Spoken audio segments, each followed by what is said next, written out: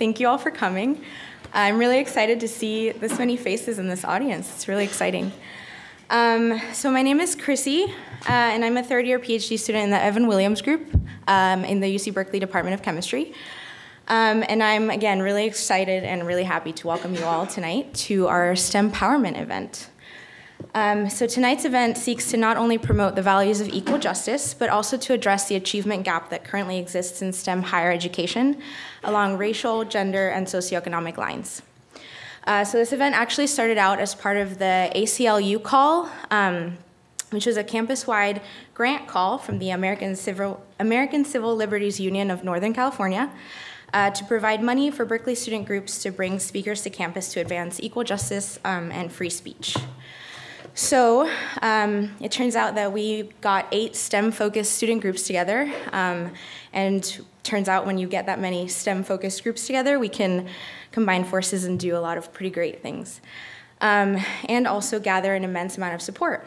So with that, I want to mention exactly how amazing it has been to receive so much support, both financially and physically, from the UC Berkeley College of Chemistry, the College of Engineering, and the Division of Equity and Inclusion at UC Berkeley.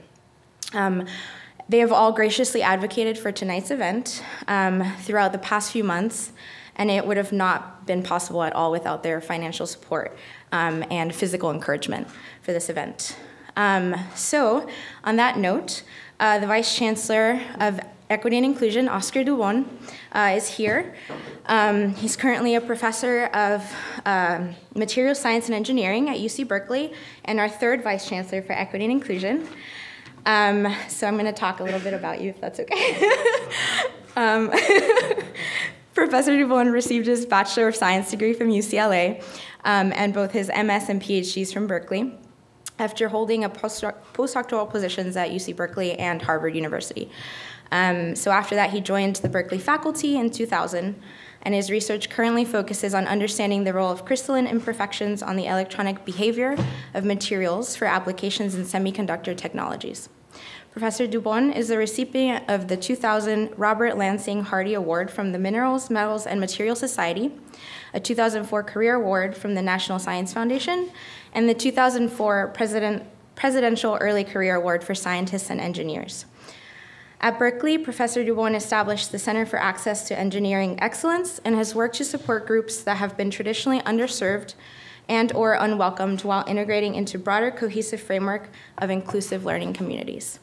For his efforts in this area, Professor Dubon received the 2016 Chancellor's Award for Advancing Institutional Excellence and Equity. His Office of Equity and Inclusion has also graciously helped to fund this event today. So please help me welcome Oscar.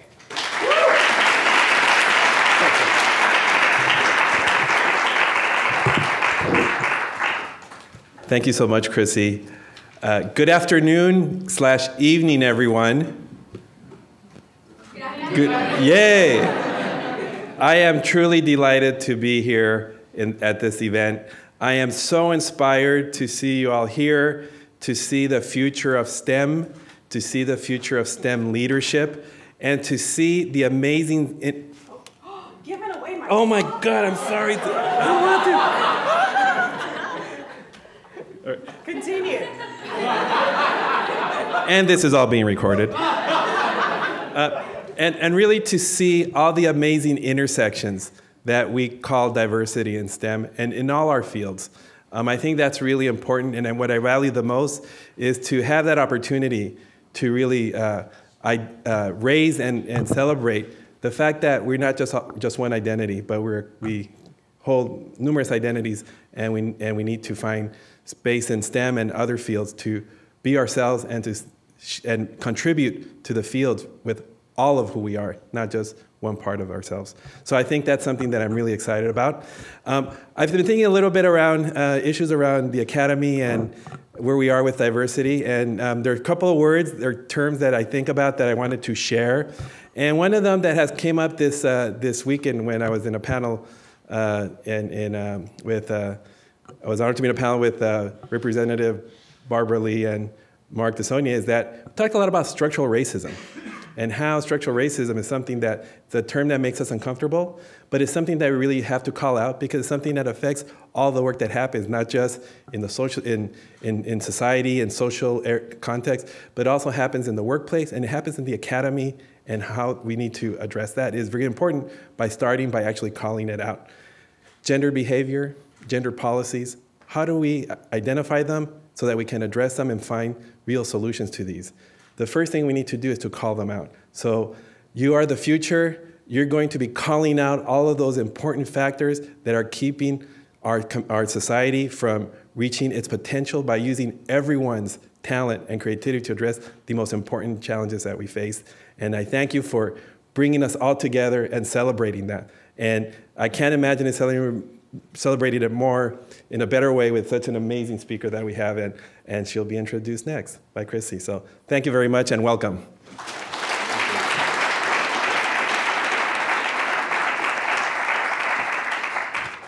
Thank you so much, Oscar, for the wonderful introduction. So it's my pleasure now to introduce our keynote speaker, Dr. Talithia Williams, who's a professor of mathematics from Harvey Mudd College.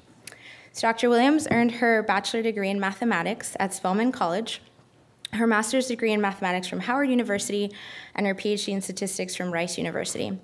She's currently the Associate Dean for Research and Experiential Learning and an Associate Professor of Mathematics at Harvey Mudd. There, she developed statistical models which emphasize the spatial and temporal structure of data. Her professional experiences include research appointments at NASA's Jet Propulsion Laboratory, NASA's Johnson Space Center, and the National Security Agency. In addition to all of that, Dr. Williams has also partnered with the World Health Organization to develop a cataract model used to predict cataract surgical rates for countries in Africa. Dr. Williams is also renowned for her popular TED Talk, Own Your Body's Data, in which she demystifies the mathematical process in amusing and insightful ways. She's also the co-host of the PBS series Nova Wonders, which premieres in April 2018. And she created a 24-course lecture series called The Learning Statistics, Concepts and Applications in R for the GREAT courses. In 2015, she won the Mathematical Association of America's Henry L. Alder Award for Distinguished Teaching by a beginning college or university mathematics faculty member, which honors faculty members whose teaching is effective and extraordinary and extends its influence beyond the classroom. Through her research and work in the community at large, Dr. Williams is also helping change the collective mindset regarding STEM in general and in math in particular. She is currently confidently rebranding the field of mathematics as anything but dry, technical, or male-dominated, and instead is making it a logical and productive career path that is crucial to the future of this country. So I hope you are all enthusiastically awaiting her talk as much as I am. So please help me welcome the amazing Dr. Talithia Williams. That was awesome. Thank you.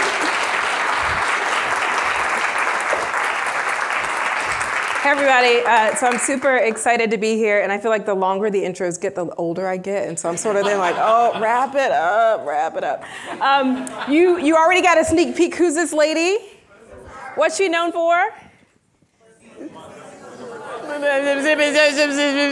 Right, civil rights, didn't give up her seat on the back of the bus, yeah. So we honor her, former President Obama, First Lady, have honored her, recognized her. There's a statue of her at the US Capitol, stamped little books, right? And so we recognize her contribution to society. Who's this young girl? It's not me, I'll give you a hint. Back in the day, my glasses were thick. You know, you couldn't pay extra to get the thin. No. Some of you understand what now I pay extra. But back in my day, who is that? Anybody know who that is? Not from Hidden Figures, that's a good, huh? I know her first name is Catherine. Not quite Catherine, not Catherine Johnson. Her name is Claudette Colvin. Anybody know who Claudette Colvin is? No, never heard of her. Yes. She did what Rosa Parks did. She sure did. She did it 9 months before Rosa Parks did. Why don't we know about Claudette? Because she was pregnant. She was She was pregnant. Word on the street is she was pregnant. Why else don't we know? Word on the street, because I don't know that was, I don't think she ever had said baby, but word on the street. What else? What else do you think we don't know about Claudette? How old was her age, right? 15. How old was Rosa Parks? Do you remember how old she was? She was in her mid-30s. What else? Didn't work for the ACLU. That'll get you in there every time. Colorism. She was a dark-skinned young girl. Her mom had passed away. She was being raised by her father, her and her siblings. And so she wasn't seen as the image. They didn't want her to be the image of the civil rights movement. And so Rosa Parks was strategically chosen. She's sort of easier on the eyes. If you look at pictures of when she was arrested, she was immaculately dressed, right? Because it had all been coordinated. But the point I want to make here is that Claudette Colvin is in some ways a hidden figure. How many of you got to see the movie Hidden Figures? Yes? Did you like it? I loved it. Here's my favorite scene.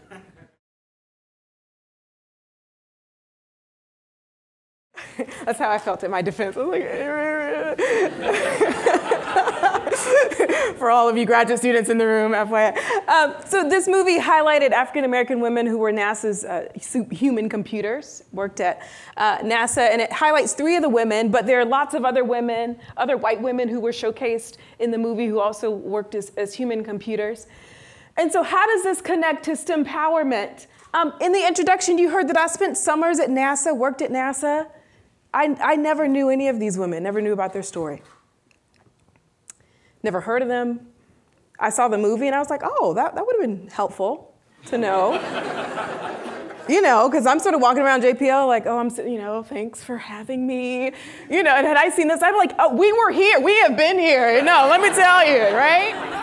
Right? And so when I think about STEMpowerment, it really starts with empowering us in our history. Right? The same thing for white women. Had they known, like, you were the computers that operated NASA. You know, what an amazing story. And yet often those stories are hidden from us. Right? So yeah, this is me in the back. No, let me go before you try to take a picture. And so I want to just start and tell you a little bit about my story, how I became a mathematician, and then we'll get in some of the data, what the data says around diversity and inclusion and some possible solutions. So my junior year of high school, I got a job as a cashier. And that was back before we had cash registers that would do all the, calculations for you and tell you the answer. And so I'd be trying to beat my little typewriter type. Anybody? Don't. Dating myself. But back in the day, we had to like lift the stuff out of the buggy. Now they make us do all the work, like put it on the conveyor belt. But I was like, oh yeah, I can grab your milk. Oh no, it's okay. It's just my back. Right? And so I would try to figure out the change when people would give me their money. I'd try to calculate it before I could punch it in and get the amount from the cash register. So that's how I started doing mental math. And then how many of you watched A Different World? Yes, you remember this guy? Dwayne Wayne, what did he major in? Math. Oh, I wanted to marry Dwayne Wayne. He was the first black person I saw with cool glasses, and I'd worn glasses since the 3rd grade, and I was like, well, there's Dwayne, and he did math, and I was like, maybe I'll do math. Anybody know where the show was filmed? What campus? Spelman College. I went to Spelman. I was going to find him. On Spelman's campus. So I want to talk about sort of how my first empowerment came, and it came from perhaps an unexpected source. My AP calculus teacher, Mr. Dorman, who at the time I thought was an old man in his middle 50s, and now he was young. Let me tell you, he was young, okay? There's nothing old about being in your mid-50s. The older I get, the younger he was. In high school, I was like, oh, who's this old guy? No, that's why I put old in quotation marks, right? I took some AP courses, and I took AP calculus. And I was not an amazing AP calculus student. I was sort of middle of the road, maybe even below. And it wasn't that I loved mathematics. I loved that in AP courses you could get a B and it was like a 4.0. And so I was like, yeah, sign me up. Like, I just get Bs. And so my AP calculus teacher Mr. Dorman one day pulled me to the side and he said, Talithia, you know, you're really talented in math. You should think about majoring in it when you go to college. And I was sort of like, what, really? Because I didn't think I was that talented. And in fact, I wasn't that talented. He told everybody that. Everybody got their day, like, hey, do you know you're talented in math? You should major in it. We found that out at our 10-year reunion, and and we're like, oh, you too? But here's why it was so shocking, because it came from this person who didn't look anything like me. Right? He had nothing to gain by affirming my mathematical ability. Right? It was quick. It wasn't every day. He was like, you're so good, you can do it, blah, blah, blah. He was just like, oh, you should think about majoring in math. Not if, but when you go to college. So it's like, oh, wait, you expect me to go to college, and you think I can major in math. And somehow that was more important coming from him than it was coming from a black woman who would have said that, like, oh, you gotta say that, like, you gotta support me. Right, but Mr. Dorman didn't have to. This person who looked so different from me had no reason to have to affirm me. And the fact that he did, I held on to that. Right? And so I make that point because often we think, oh, if I don't look like people, I can't help them. Actually, you're more likely to be a positive influence, because I tell little brown kids all the time they can do it. They're like, yeah. And then I'm like, I bump my colleague, go tell them they can do it. Because they're going to see you and think, oh, you think I can do it. It makes a difference. So I ended up working at Jet Propulsion Laboratories. So here's another older white man who was such a great mentor. I was in Lonnie Lane's lab. First time I met him, he was like, hey, call me Lonnie. I was like, I could not call you Lonnie. I'm from Georgia. If I don't have something in front of that, my great-grandmother will get out of the grave. Do you know what I mean? Like, I just can't call anybody by their first name. And so everybody was on a first name basis. And so I had to get used to calling people with like 3 and 4 PhDs just by their first name. Anybody, Caltech, any Caltech? I'm sorry, maybe I shouldn't ask that. Yes, right? So JPL, Caltech was connected. Claudia Alexander was my mentor at JPL. And so I met Claudia and I was like, you are so beautiful. I just want to morph into you. Like, how do I be you? And so she really took me under her wing and mentored me. I didn't do research with Claudia. I researched with Lonnie, but I got mentorship from Claudia. And so Claudia was sort of the first visible example of what I could become, right? Mr. Dorman affirmed me. Lonnie affirmed me. Claudia was visible. It was like, oh, okay, now that I think I can do it, oh, I see her, now I know I can, right? And it made a big difference to actually have that image. I went to Spelman to find Dwayne Wayne. And at Spelman College, what I took for granted was that 5 faculty in our math department were black women. And I just thought every school has a couple black women mathematicians. Like, it wasn't a big deal. And it wasn't until I, got to my senior year and started looking at grad schools, I was like, nobody has a black woman. Right? But by then, I already imagined myself as a mathematician. I had all these examples. I had examples in chemistry and biology and physics. And it's not that every faculty member at Spelman was a black woman. That's not the case. But there were enough that you could see yourself in any area. And so everything seemed like a possibility. So I graduated from Spelman and applied to Rice University and got rejected. Ended up going to Howard. Spent some time at Howard, took a stats course, biostats course, and fell in love with statistics, and applied again to Rice and got accepted. And so that's where I ended up finishing, got a PhD in statistics from Rice. You see all these are graduation photos. This is the happy time. I have to come back another time to tell you that process. This is when it's not going to be recorded. But yeah, so I ended up finishing. I mean, hey, this stuff lives on YouTube, so I'm conscious of that. So graduated from Rice. Noticed this little bundle of joy that was 2 weeks old. Oh my goodness. Again, that's a separate story. Like, how do you have a baby and get a PhD? Having the baby was easier than getting the PhD. I'll just put that out there. It was like, it'll be over in 48 hours. I don't care, whatever happens. Like, it's got to come out, right? Ooh, there was a deadline. Either you're going to come out naturally or they're going to cut you out. It's going to be over. PhD is like, I don't really know. I'm a 6th year, and maybe in 2 years, I think I might be out. I don't know. And now I'm on the faculty at Harvey Mudd. Harvey Mudd is a math, science, and engineering undergraduate institution in Southern California, one of the Claremont colleges. HMC in the house. It's awesome. I love it. I love our department. Do you see this diversity? Can you find yourself here? Right? There are folks who are gay, straight, Christian, lesbian, atheist, agnostic, Jewish agnostic, all in this picture. And that's intentional. It's not accidental. Like, oh, we do a search. Oh, my goodness, look what happened. We got some diverse people. Right? It's been very intentional in creating an amazing department that looks like the world. Right? We're doing a search right now. And so how can we intentionally create departments that are going to reflect our student body? Because a student that looks at our webpage and doesn't know any of us, we want them to be able to see themselves in somebody in this department, right? All right, so let's look at some data.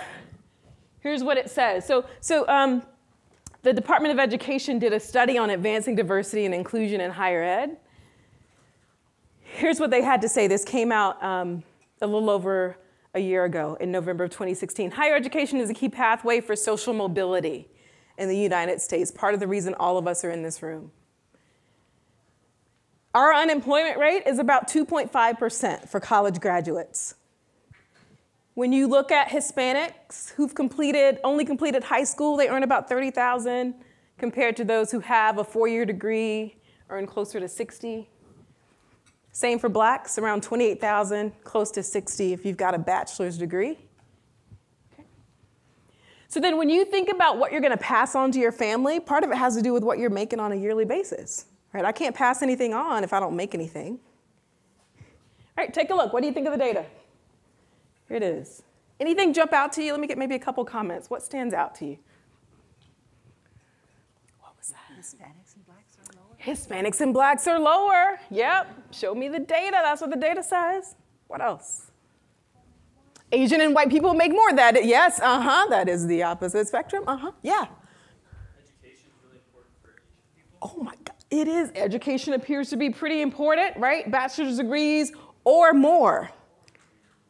Right? Because when you think about, notice how this high school level, right? You put some confidence intervals around that. Same for associate's degree, confidence intervals, we're all about the same. Right? Bachelor's, you see some separation. Right? So that or more is standing out there. Yeah? How do you know that, is that because not more degree that you earn more, or because you come from a higher social class economy, so then you earn more? Yeah. You parents can pay for college. That's right. So as you get higher socioeconomically, those differences actually tend to minimize. So some of this difference is likely because Asians and whites are getting advanced degrees at a higher level than blacks and Hispanics. Right? So as a high-earning African-American woman who's a college professor, the likelihood of my children getting a 4-year degree, to me, it's going to be 100%. Like, you better go to college. I will drive you to Harvey Mudd every day, right? You will be in my section, right? In the past 50 years, we've seen racial and ethnic disparities in higher education enrollment. This isn't new, so this is just sort of to set the stage so that we're all on the same point. We see gaps in earning and unemployment, in particular for people of color and also for women. Right? So I want to make sure that that's on the table as well. Where do we see these leaks in the pipeline? At every stage. Applications, admissions, enrollment, matriculation. Right? We're more likely to lose underrepresented students. And definitely completion. When you look at completion rates among students of color, right, they tend to be lower on average. What do you get from this data? Percentage of US residents 25 or older getting a bachelor's degree or higher by race and ethnicity from 64 to 2014. Anything standing out for you? The gaps are not closing or close? Closing. They're not closing. What happened to Asians in the 60s? Right? I'm sorry for the Asians in the room when we were not collecting that data. I just want to apologize on behalf of our country for not being intentional. So this data is from the Department of Education. Don't ask me, but I noticed that too. I was like, come on. We can do better, US, we can do better. Anything else jump out? Yes. The rates are significantly lower for Hispanic and Black than white. Significantly, right? They're not climbing at the same rate, even though there's sort of these slight increases. Where's the population growing? Right. The minority population is growing. So we've got more people that are at a lower percentage over time as well. Right? Back in the 60s, it was right?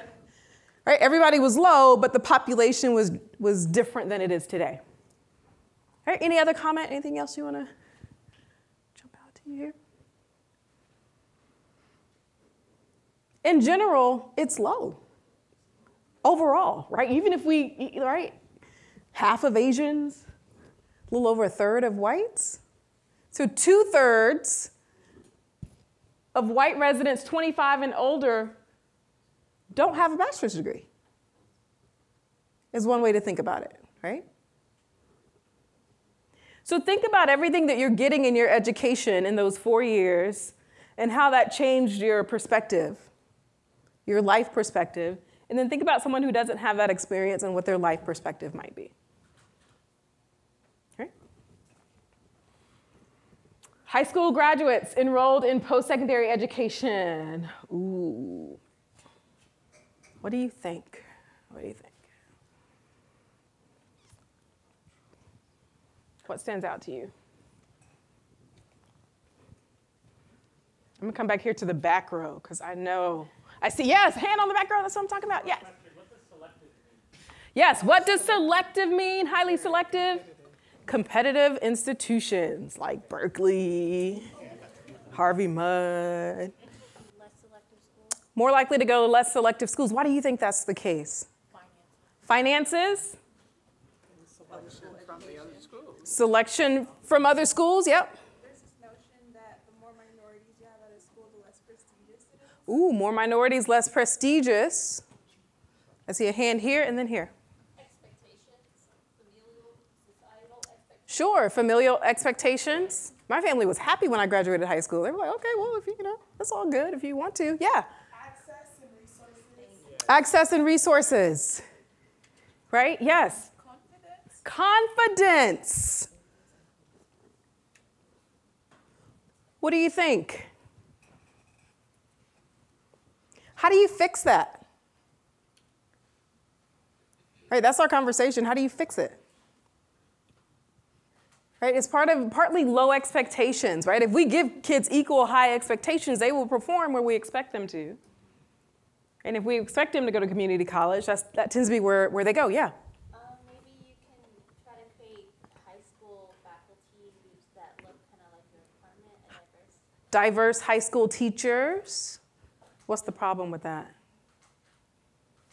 We don't really pay teachers well. I mean, you know, like who wants to go teach high school? It's right? Yes, okay. But the rest of us are like, well, you know, if nothing else works out, you know, I mean, right? So how do we really encourage talent to go into high school teaching? Let's get one more. There was a hand in the back. Yes, sir. The culture around the highly selective university is not very accepting of people from underrepresented. Oh my God, right? My students confide in me like, Prof. Williams, you know, I love being at Harvey Mudd, but like I don't get this whole let's buy pizza when we're on a meal plan. Right? Something as simple as, oh, let's all go in for a pizza, and it's like, but we could just go swipe at the cafeteria. Right? And so how do you have that conversation when it's just a couple dollars? And so it's hard for some of my students to even recognize that socioeconomic privilege that they have. And it's not always majority students with minority. Right? A lot of my minority students come from great high schools and have resources. And some of my first gen kids are white men from the Midwest who don't have $5 to throw into the pizza pot. Right? And so how do you have that conversation at an institution? This is great. What are some institutional solutions now that we're here? Right, this isn't stuff that I made up. This is sort of stuff that people have done. All right, what could we implement on our campuses? All right, so we got some faculty in the room. We got some administrators. We have future faculty and administrators in the room. So as you think about where you're going to be and where you're going to work, first, how do we reach prospective students? We're pretty good at that. Right? We're sort of getting better at reaching them and bringing them to campus. Harvey Mudd is doing better at that, right? We're struggling when it comes to this institutional commitment once they get here. Right? Now that they're here, we're like, ooh, check, yes, we brought, ooh, diversity, inclusion, thank you. Right? And then so what happens to these students that you bring to campus when there aren't resources? You know where they end up? In my office. In my office. People from other campuses, students I've never taught before, come meet with me. I can't close the door. Oh, I'm so sorry. No. Are you HMC? Can I see your ID? Right? So if you don't have it, they're going to then tax the few faculty that you have in order to get it. And it's not just students of color. Female students come. Gay, male, white students come. It's like, who can I identify with that can understand what I'm going through on this campus? And so we talk about a tax. Oh my goodness. Like it is a huge burden for the few faculty and staff of color when there aren't institutional resources in place. So then the goal would be, how do we diversify across all levels of an institution? Like, how do we recognize that tax? And even if we can't go out and hire 5 new faculty of color, how can we consciously train current faculty to be thoughtful and intentional in their classroom?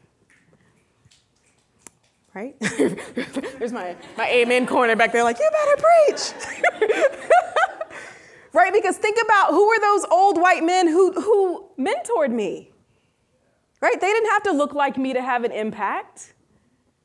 Right? So how can we encourage our faculty to do the same? And then lastly, how do we then bring in diverse and inclusive faculty?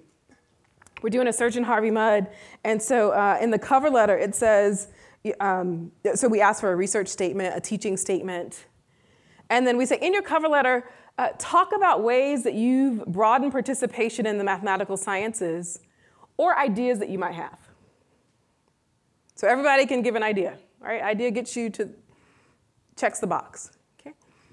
It gives graduate students and postdocs who have really been thoughtful and even done things a chance to shine. Oh, I was a SOCNAS, I took a group of students to SOCNAS. You know, I'm aware of this issue, because we want people coming to our campus who are gonna be thoughtful about that, in addition to amazing research, in addition to excellent teaching, okay?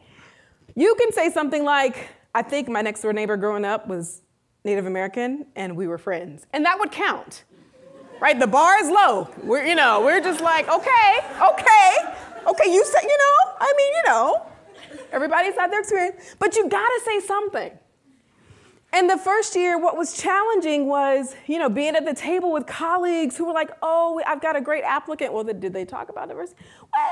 Well, they forgot that part, but.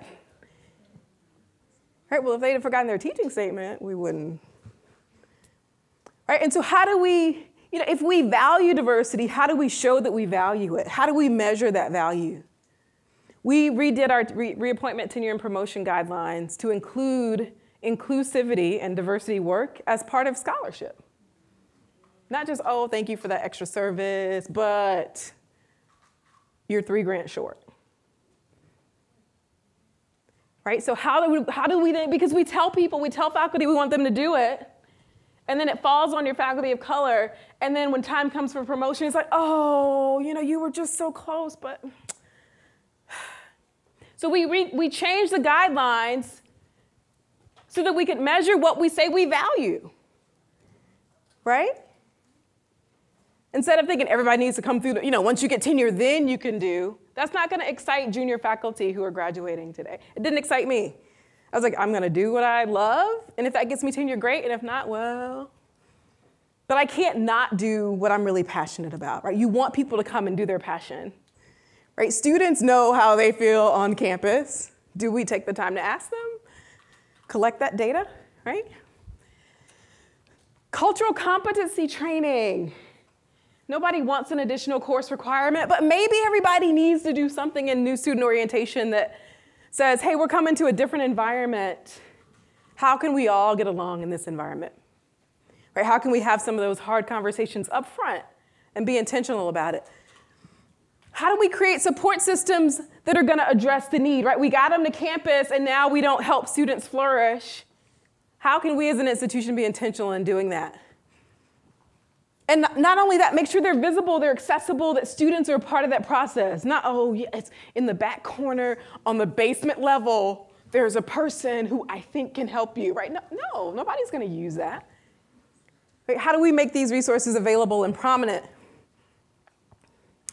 And then lastly, financial support. When you looked at those graphs and you saw those disparities, a lot of it was just because of socioeconomic status.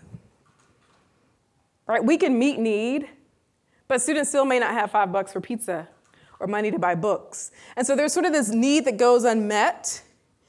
Or, oh, your parents are expected to contribute $2,000, which seems like a small amount, but students like my parents aren't going to. I don't have $2,000. Now, I know they're expected to, but it's not going to come to this campus. Right? So how can we have some of those hard conversations, right, as we think about financial need? Okay, fun story. So when I think about STEMpowerment, I think about how we all touch the next generation, whether that's through friends and family or even our children. And so I really try to empower my boys to get excited about STEM. I got 3 little boys there. We love Christmas. We do Christmas big. Like, we're in the Christmas play, angels singing in the choir. But this year, we had a death in our family. Grandpa, passed away in November. And so we were like, let's just go to Georgia for Christmas. Like, let's sort of outsource Christmas, because he'd lived with us. And we just kind of wanted to get away. So we went, spent Christmas with my mom. She put up her little tree, little skinny tree. I said, Mom, we're flying. We can't do a whole lot of gifts. She got some gifts, small gifts. It can go in a suitcase. Great. So I was like, this is perfect. Nice. Don't have to buy a whole lot. And, And then my son asked me those 3 words that every parent hates to hear. Is Santa real? Is Santa real? There's a young person in here, so I'll be conscious of where I go with this story on the back row there. Okay, and so I said, what do you think? What do you think? I don't, tell me, son, you're 9 years old. And so he says, I think grown-ups eat the cookies and milk, but I don't know. How does he get to every kid's house in one night? I guess I believe 52%.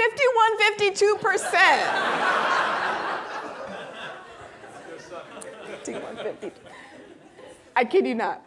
And so in my mind, that's my boy. That's my boy, right? And so then I calmly tell him, look, son, don't forget your margin of error. Okay, you can't just throw numbers out like that without a margin of error. So no. Plus or minus. I've taught you better than that. Okay, so data science, right? STEMpowerment begins at home. I could have just been like, meh, you're gonna find out one day, right? So then he gets with the 7-year-old and they start talking and the 5-year-old is sort of sitting and he's like, we need a way to figure out if Santa's real. And I'm like, whose children? And so they're like, well, since we're here in Georgia, if we have gifts in California, that means Santa must have stopped at our house.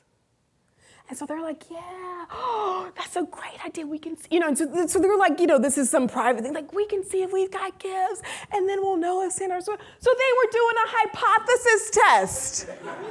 Right? No, hypothesis, Santa's not real. Alternative, he is. And so what was the decision? What would you do in this situation, given that we have a little child in the back who probably believes in Santa?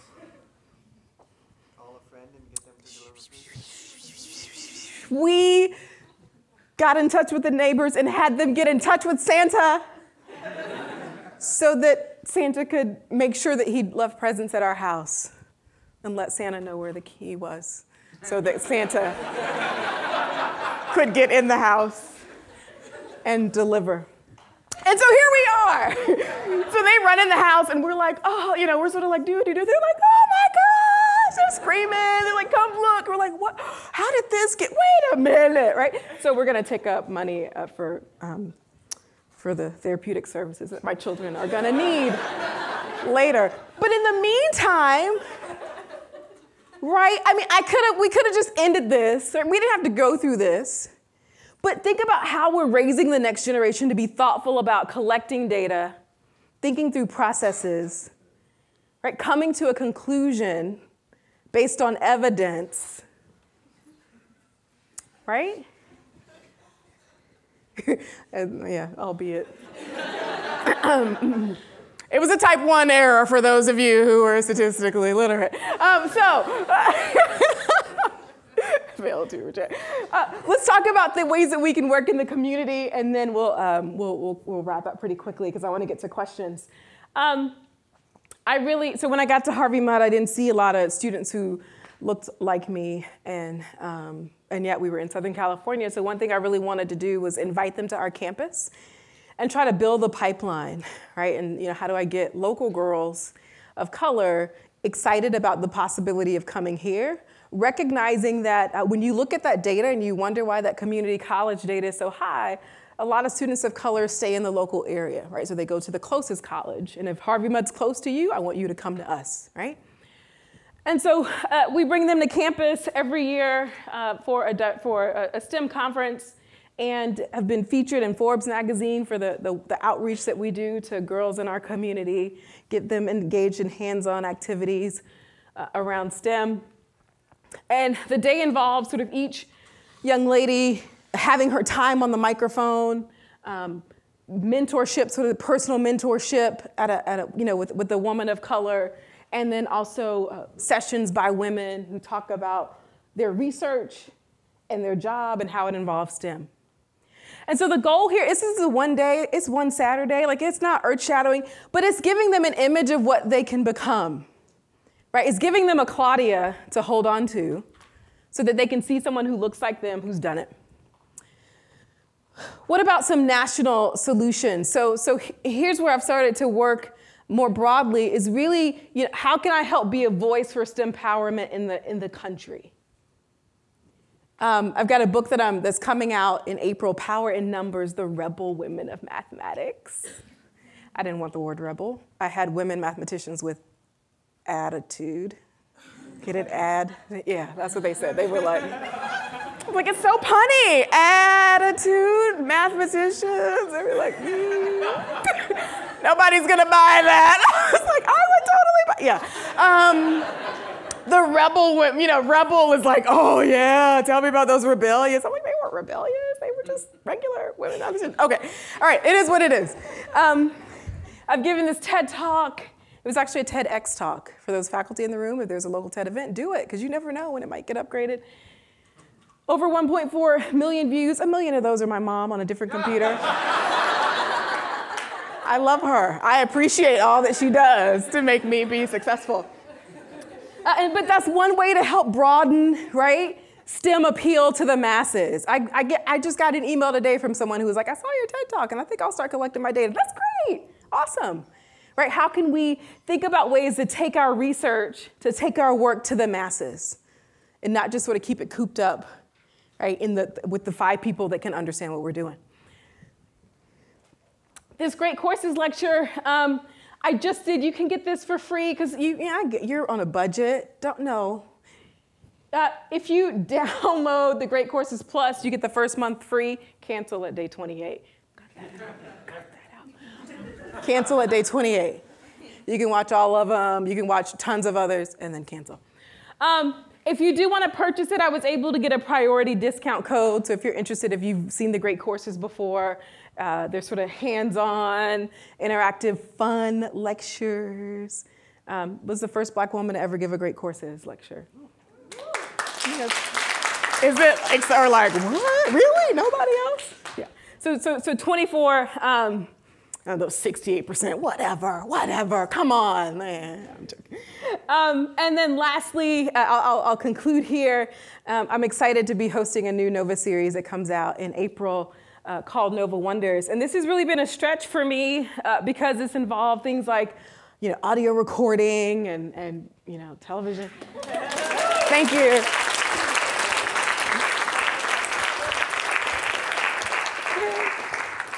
All right, so I'm just briefly going to introduce Amal El-Ghazali. She's a postdoctoral scholar in the Jeff Boker Group in Electrical Engineering and Computer Science, and she's our question and answer moderator for today.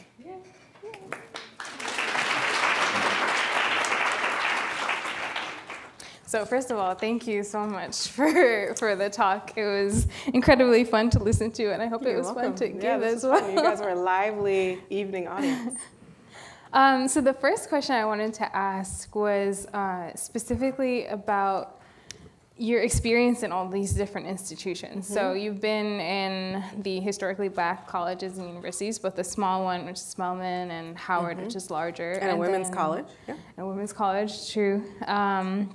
And you've gone to Rice, which I guess is considered more of a predominantly white institution. So from your experience at all these institutions and Harvey Mudd now, what do you suggest, or what differences do you see, and what do you suggest could be improved to make the more inclusive environment in PWIs? Yeah, so I think part of the difference, so when I went to Spelman, there's something intangible about going to an institution that was created for you.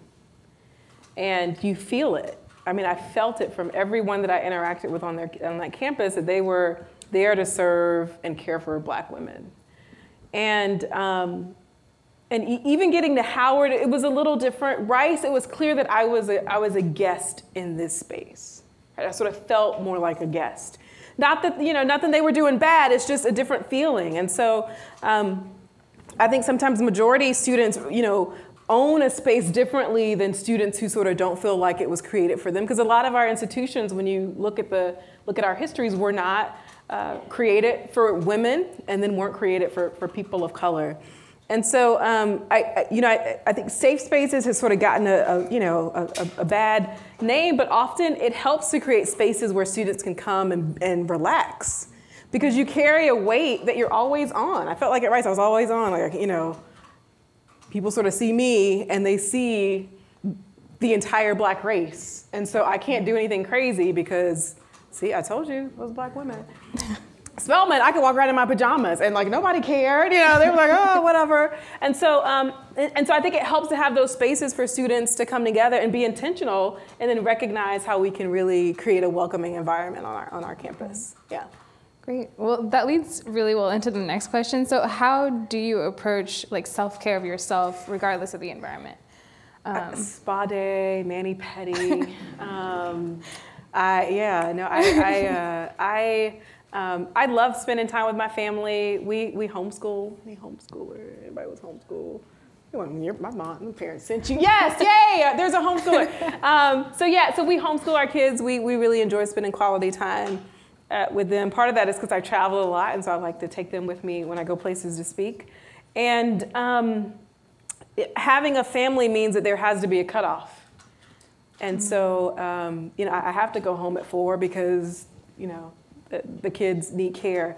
And so I think part of my self-care is just in response to the other parts of my life that have to have space and making sure that I have space for them. As a result of that, being a woman and taking care of a family or being a woman of color, have you ever had to experience microaggressions in the workspace? Oh, look at the time! Oh, you know what? I'm not answering that question. So thank you for coming out. I'm sorry. Microaggressions. Well, you can choose not to answer. No, that's a good question. Well, how did you navigate that situation? You can tell us about the experience or not, but maybe how do you navigate microaggressions? Sure. Okay, I'll tell you about an experience as a graduate student. So my 4th year in my PhD program, I went to a statistics conference in Chicago. University at Northwestern was hosting, and it was at this hotel. And it was my first time sort of going without my advisor. I was really excited to becoming a statistician, a budding statistician. And so I get on the elevator. There's a white gentleman on the elevator, and I sort of get in, and I'm like, hey, good morning. And he was like, hello. I'm going to the basement level. Me too, I'm going to the basement, And so we go to the basement, and then we walk up to the table, the registration table, and the woman looks up, and she looks at both of us. She looks at him, she looks at me, and she's like, are you at the right conference? Because there's another one down the hall. And he was sort of like, yeah. And I'm like, I can read, it says statistics, And so I was like, oh, that was weird. And so I got my name tag, and I went over to the breakfast line. An elevator dude comes over, and he glances and looks at my name tag, and he said, oh, you're at Rice University. Do you know David Scott, blah, blah, blah. And I was like, yeah, I had a class with him last semester. But in the elevator, you couldn't talk to me. And somehow this badge was validation that we could have a conversation. And so that's just sort of one incident of even before this is breakfast, day one, right? So I didn't get anything out of that experience because the whole time I'm sitting here thinking like, well, who else thinks I shouldn't be? Who else thinks I'm in the wrong place, And it's not like the NAACP was down the hall. Like it was just a conference that had more diversity than the one I was at, but it wasn't, a conference for Black women. And so there's several of those. I mean, that's just sort of one, but there's several of those little bitty things that when you look at them, you can sort of say, well, she didn't really know. And it's like, yeah, but I tell you today like it happened yesterday. And it feels like it happened. It feels like, and it took me a long time to realize that her view of my ability is not my view of my ability, right? But we lose a lot of people who have that experience and then say, you know what? I don't have to, go through this. And so that's just sort of one example of, how do you take those aggressions, because it was sort of macro, right? It was a big deal. And how do you grow from that? And how do you not lose sight of what you're passionate about and excited about because of someone else's opinion? When I first started teaching at Harvey Mudd, I love my students, but I got a lot of questions. And I'm like, oh, these guys, they're so inquisitive, And I would tell my colleagues, I'm having trouble getting through my lecture because I get so many questions. And my senior male colleagues were like, what do you mean you get a lot of questions? I'm like, oh, these students, let me tell you, they are just, woo. And he said, let me sit in on one of your lectures. Yeah, I'd love to have you, because I got to speed up, right? And so he sat in, and older white male colleague, and he said, they're not asking you questions, they're questioning you. And I said, what? Because I was like encouraging, oh yeah, everybody, And he was like, no, next time someone asks a question, just say, oh, that's a great question, let's talk about it after class, I need to get through the lecture. And so he had to come in and see. I didn't even see that, right? I'm just like, oh, whew, this class is a buzz. And he's like, no, my class is, no, I don't get these same questions. I've taught this before. These are questions to see if you know what you're doing. Right? And so I don't know. I mean, I think our department has been intentional in recognizing that students are going to come with their own bias, and how do we help mitigate that? Instead of, I don't know why your evaluations are so low. Right? Sort of recognizing and then giving me tools to be successful in that environment. Yeah, that's really great that your peer could come in and do that for you and show you. Because had he not, to this day, I'd be in there answering questions, trying to. So going back to the first story that you said, though, as a graduate student, what do you think you could have done, going back to your professor, to help them see the equity inclusion? Sure, I call my professor right after, because I'm like partly bawling, and she's like, what's her name? Write her name down. And I'm like, no, I'm a big girl, And so I think in the moment I probably, and this is what I would do now when that comes up, is to sort of say, oh, tell me what you mean by that.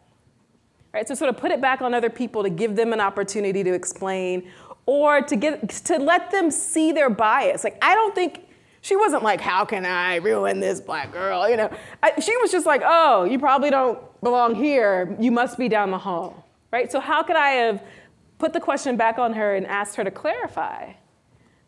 Because then it's like, well, I looked at you and thought you And so putting people in the position where they have to respond instead of let me justify why I'm here, help me understand why you think I shouldn't be here, right? And so then letting them sort of grow from that and not getting upset about it, just sort of recognizing that people are at different levels and how can we sort of help move them, one step further. Yeah. Is it possible, do you have recommendations for us as graduate students and postdocs to also help our own faculty expand their view and be more inclusive?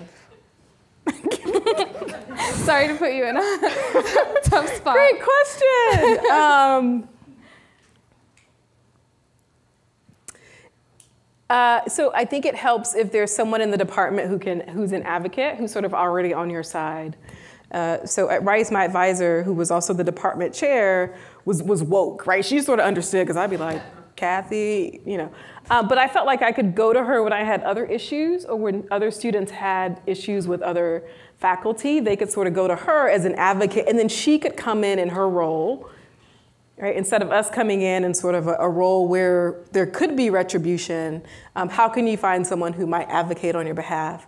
The same thing with students at Harvey Mudd, not every professor is like Prof. Williams. And so when you get someone who wonders how you got here, how do we navigate that in a way that the student is going to be comfortable with, but then also I can step in as a colleague, or I can just put them in another section. Right, so I think we have advocates that we have to reach out to, because it's you don't want to not finish your PhD because you outed some professor. But sometimes there are things that you need to get out to somebody. So it helps to either have an ombudsman or someone on campus that you can share that with. Great. And then how do we get to the point where, like in your second story, where our majority peers are the ones who are helping us? That's a great point. One thing I did, so when I first got to Rice, I was the only woman and the only African American in my first year cohort. And I was just like, oh, okay, well, gosh, this is interesting. And people had sort of grouped off, right? The Asians were together, the Indians were together, and I didn't have a group. And so the first week of classes, I sent an email to the other guys. And I was like, hey, Wednesdays we're going to do first year lunch, and then we're going to do homework in the stat library. Let me know how many people you can take in your car. Nice. And so they replied back like, oh, I can take 3 people. I don't have a car, but I need a ride with somebody. And so I was like, oh, sure. All right, we're going to meet here at this time. We'd go eat, and then we'd all matriculate back to the stat library, and we would do homework together. Because it appeared like that was just like, that's official. First week, oh, apparently that's what first years do. And so they didn't know, right? I'm like, I need a study group. I will invite everyone. And so 2 days before so Monday, I would work all the homework problems. I would Google whatever. I'd come, and then we'd all sit down Wednesday. They hadn't looked at homework. Right? It's not due till Friday. And so they'd be like, oh, what do you guys think about number 1? I was like, I'm not sure. I have an idea. Maybe if we try, and so then I'd sort of work, and then I'd get to almost to the end, and then I'm like, I'm not, oh. And then I'd sit down, and they'd be like, oh yeah, Talithia, that looks good. Just doing my part. Hey, we all got to get this homework done. And so I did, so like the first 3 weeks, that was me, and just going up, pretending like I was thinking of this on the spot. Because I wanted them to see that I brought value, right? Because you can look at the person of color and think like, I'm going to be trying to help bring you along. I was like, I wanted them to see that I'm bringing them along. I'm happy to work with you. I'm happy to bring you along if you don't know how to solve this problem. Right? By week 4, when it's like, I really don't know how to solve the problem, I'm like, Shuhan, what do you think? You want to give it a go? And they're like, sure, yeah. I'm like, okay, yeah, I'll just, let somebody share the space. Right?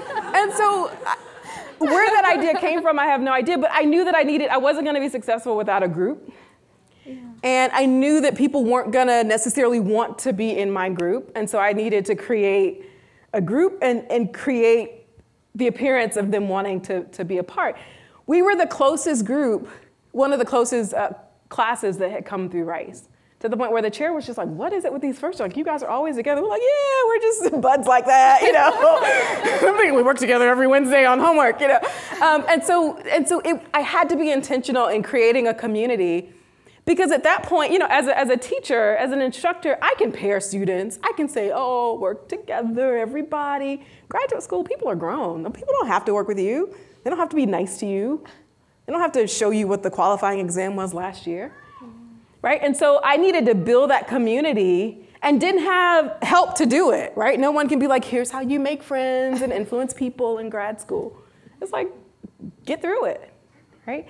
And so I think a lot of students of color come to an environment and are faced with that. In addition to just the difficulty of grad school, how do you create a community where you can be successful?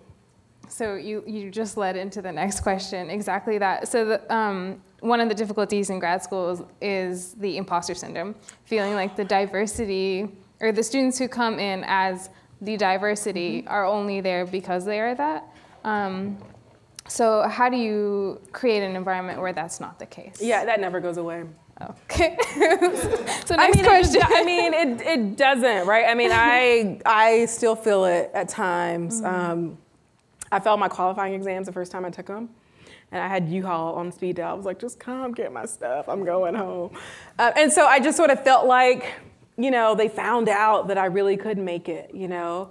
I don't know that it ever goes away. And it's not always an outside force. Sometimes it's just an internal force of what we see. I don't think I ever felt like an imposter at Spelman, because I had these unconscious images of these other women who were always around me, who looked like me, who were successful. Yeah. And I think when I stepped out of that environment and I didn't have that imagery, I would sort of question things.